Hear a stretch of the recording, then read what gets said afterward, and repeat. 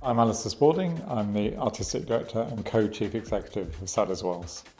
So there are many other prizes for other disciplines. The Turner Prize, the Booker Prize are famous ones. And I think it's about time there was one for dance. There are two categories. First, the Rose Prize, which is the main prize. That's for full-length work for more experienced choreographers. And the second is the Bloom Prize, and that's for emerging choreographers who have had no more than 10 years experience. So my name's Akram Khan. I'm a choreographer stroke almost retired dancer.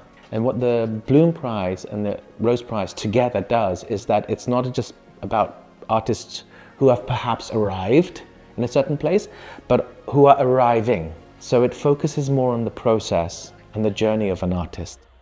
We had nominators from 7 different regions around the world, and they basically looked at work over a 2-year period and decided on the best. They nominated those. They could also nominate one artist or a production from another region, the wild card. We brought all those nominations together. Then there was another selection jury who had a very difficult job of whittling that down to the 7 that are represented in the final. I'm Es Devlin. I'm an artist and a stage designer, and I'll be designing the Rose Prize. It's a real honour and a privilege to design an object that will signify, hopefully, a really broad conversation around this most urgently needed art form of dance. Prizes are funny things because it's hard to judge. You know, it's great to not judge.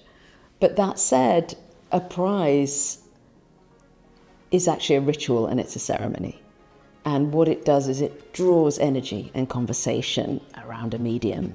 It's international, so it is really from everywhere, from Brazil to Portugal to Athens, etc. So it reflects some of the issues that were rising to the top in that period, the COVID, post-COVID, issues of identity, the shifting political landscape and climate change. All of that is represented somehow in these works. So really doing what we aim to do, which is represent not just the trends in the work, but also what was happening in the world and how dance reflects that.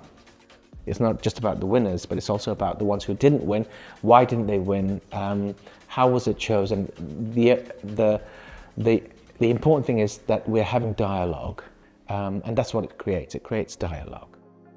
To have a prize specifically for dance, but more specifically for choreographers and choreography, it's quite rare. Choreography is basically, for me, it's about storytelling. And it's storytelling through the gathering of human patterns. And I think what the Rose Prize and the Bloom Prize does is it really kind of homes in on the celebration and the power of the human body.